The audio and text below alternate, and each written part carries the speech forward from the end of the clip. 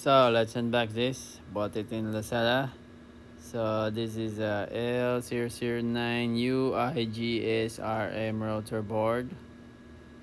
It's an L5 license.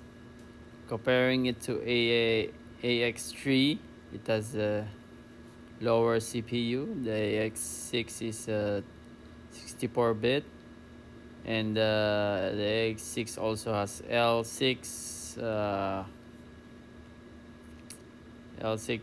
license. This is only L5. I wonder if it's faster performance for pppoe.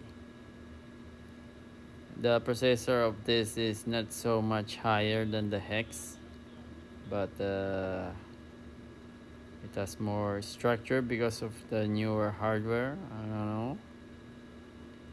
So let's unbox. There's a manual. The router looks good, no problem with that. So it comes with So here's my old adapter. hex. This is the new one. I put it on the wall, so the wire is very tangling. Do not what do you call that? Do not copy it. Okay, I don't know how to cable management. So here it is. So far the performance is good, I think, but yeah, the CPU is getting high, but I don't know, this is a new hardware, so maybe it's better or not. But anyway, for now this is suit to my needs. Not much of an upgrade to hex, but there's an, because here I almost, I don't know, maybe 50 megabits, 50 and then 80.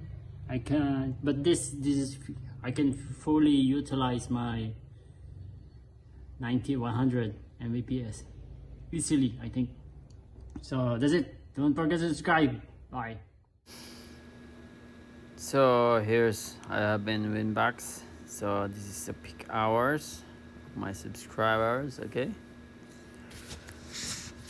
So it's about 70 Mbps now. The CPU usage is high, but I think that maybe the transfer rate of the networking is much better than the hex. It says newer hardware. So don't forget to subscribe. Bye.